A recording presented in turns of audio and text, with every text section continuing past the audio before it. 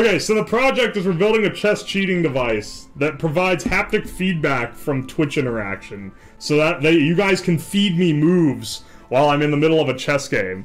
In the ass. No! Why would you do that? There are so many more convenient places to put your haptic feedback device. Okay, it builds. Let's go ahead and load this over.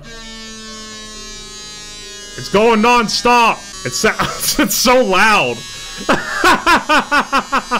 So we're gonna do this, not quite dead bug style, but it's gonna be stuck to the bottom of the ESP board. 3, 4, 5, 6. That's F. 1, 2, 3. I could sit on it. That's kind of close. The balls. Oh, that actually would work. That has a less sexual connotation. This one just zaps me in the balls when it goes off. So, you know, be sparing when— ah! I'll take that move. I miscounted the ball buzzes. C? 1, 2. C2? 2, 3. C. 2, 3, 4. C4? Okay. Wait, did you just tell me C4 to C4? You bastard! First of all, when it comes in, it's startling when it goes off.